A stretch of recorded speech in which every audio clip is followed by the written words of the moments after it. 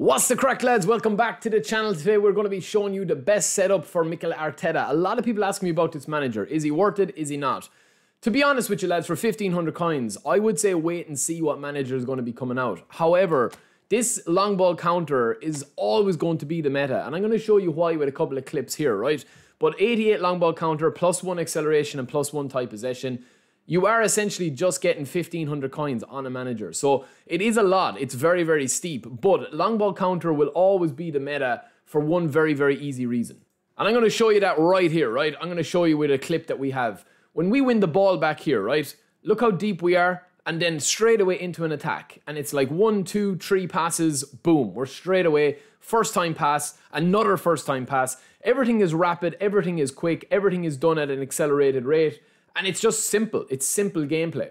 Again, we've got another example here. From out wide, which we can do manually, to inside. It's all one-touch passing. It's all central attacks. We're just kind of waiting for the players to make runs. And with long ball counter, the players make the most streamlined, natural runs straight towards goal. Another example. Watch, the minute we win possession back, look how deep we are, including Vieira, who's back here as our DMF. And we're going to show you the setups, right? There's 3 variations to the setups. There's sub-tactics.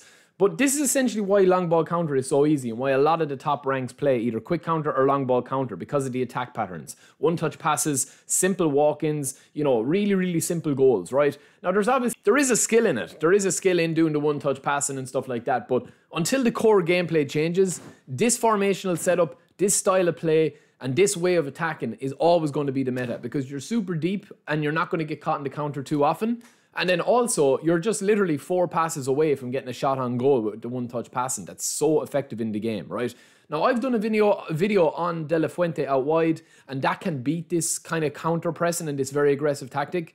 But essentially, you are going to have 3 varied setups of this. I'm not going to overcomplicate it. The players that you have at your disposal, the only thing to kind of really think about here is to not have 2 different types of players that are going to be like more than 2 types of players or 2 different play styles at the back or in midfield. So that's kind of the big thing here, right? Is what I mean is that like you're not going to have the same play style. This is very important when you're playing long ball counter, especially up here with goal poacher that I found, right? You've got 1 deep line forward and you've got a center forward, right? So again, it's not a huge deal, but I usually try and have like a destroyer, or else if I have 2 destroyers like Cannavaro Maldini here, I do have a build up to kind of tie that in and be more naturally kind of like hold the line style defense, right? And then obviously you've got your defensive full back. You can apply whoever you want in here. If you want to take out Calafiori or you want to take out Paolo Maldini and put in Araujo, Tommy Yashu, Nesta, Bergomi, any of those boys. It's not really relevant to what you're using here. It's more about the positioning of the players. So this is the first varied formation here, right? And I'm going to talk about it just a little bit more detail. But I'll just show you one more clip before we do that. Again, we're going to win possession back here with Petit. 1 pass from Declan Rice in here to Jorginho, and it's a simple tap in, right? Now, why I showed you that clip and all the clips so far is that when you're playing long ball counter, the players run in very straightforward lines and they run the same lines the whole time. They don't kind of be flexible in their positioning, but mostly it's all got to do with this here, which is the team play style, long ball counter when attacking. It says players spread out to enable you to effectively use long passes to set up attacks. Every player, even players far away from the ball, will actively look for opportunities to rush behind the opposition backline to create scoring opportunities, right? That is going to be something that you need to get used to, but the way that it's kind of described and defined here is not really how it works when you play a very narrow formation, because you can see here that with this diagram at the bottom, you've got like a winger on left or a left midfielder or a right midfielder that's going to be pushing the wing. But when you actually take wingers out of this formation and this setup, you are essentially going to be just very, very tight at the back, defending with like probably 5 or 6 at any given time, depending on your setup and the variation you put into it. And you're also going to be attacking with 4 every single time, right? So when we have this set up here, I won't go into the individual instructions just yet. I'm going to show you the 3 variations to this formation because they're all kind of similar, but just slightly varied depending on how attacking you want to be. So the first one that we're looking at here is very, very simplified, right? You've got your 2 holding DMFs, you've got 1 chaser, and you've got 1 holder, right? This holder, Patrick Vieira, is going to have deep line on him. So naturally, when you're just playing your normal tactics and your normal formation set up as a 4-3-1-2, you've got really, essentially, a block of 4 back here that turns into a block of 6 when you're defending. So you were going to be manually defending and chasing with Makelele because he's got huge stamina of 100 plus or whatever it is. Big speed, big acceleration, very aggressive, very defensively aware, but can also bring and carry the ball forward. Now, you can slot in anyone that you want there. Even Ambrosini could do a job as a box-to-box because he's got that defensive engagement, speed, stamina, everything. Stevie G is another one. But all you're going to be doing with Patrick Vieira or Rijkaard or Zakaria or any of your anchormen, Rodri, whichever, you're just going to slot him into this position from the rip, right? That he's going to be slotting back here into this position when you don't have the ball. And you've seen clips of that I already showed you if you want to rewind back the video. And this has been a very popular one here where you're using Deco. You also saw a clip where Ambrosini finished off a chance with a simple tap in. You're using these two players here, Deco and Ambrosini, or whoever. You can put in Hoynes, you can put in Del Piero, you can put in Baggio. It doesn't matter who you're putting in here. Kaká, Iniesta, somebody that can run the ball but is still kind of solid enough at the back if they need to go back to the back, right? But don't worry too much about the personnel. It's more about the positioning. Now, one slight variation to this, right, is to drop this other extra man here and essentially attack with 5 and defend with 5. This is kind of the favoured one of top rank guys that are looking to push rank. And obviously you would take out the likes of Claude Makelele here and you would put in one more all-rounder. Now, Valverde is one of my favourite players to use on my free-to-play account. You could also use somebody with a little bit more directness, attacking midfielder, if you wanted to. Somebody that's got really good pace, really good rapid, passing or dribbling, and good physical contact to be able to run it. Valverde's a good mix of that as well, that he can still get back and defending. For these two varied formations here, you are essentially going to have the same setup and the same tactics for both, right? So this is the tactic and the setup for both of these formations. The first thing we're going to do is individual instructions. Now, I know some people will argue that deep line is kind of counterproductive to what you're doing sometimes, but I always put it on my anchorman regardless because I'm so used to the movement, right?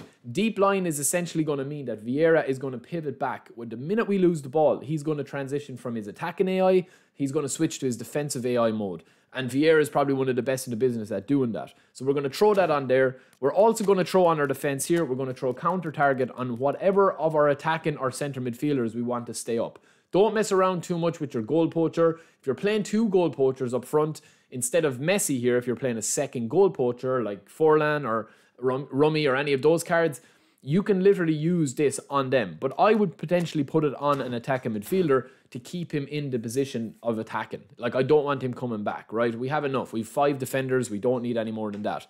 For the attacking individual instructions here, we're probably going to just put anchoring on one of the players because we want to keep them central. I would usually put it on my centre forward, whichever one you want. Again, goal poacher comes into it because their movement can get a little bit shifted, but that's something that you can learn the runs. And also, I would probably put defensive on one of my destroyers because obviously destroyers have a habit of pushing forward a bit more. If I'm playing 2 destroyers in my back 4, even though we're playing 4 centre backs essentially, I would always put it on my main centre back that I want to keep back. So for this case, it would be Cannavaro. So that is the setup there that you have for that. And that's the same for the 2 formations that I just showed here.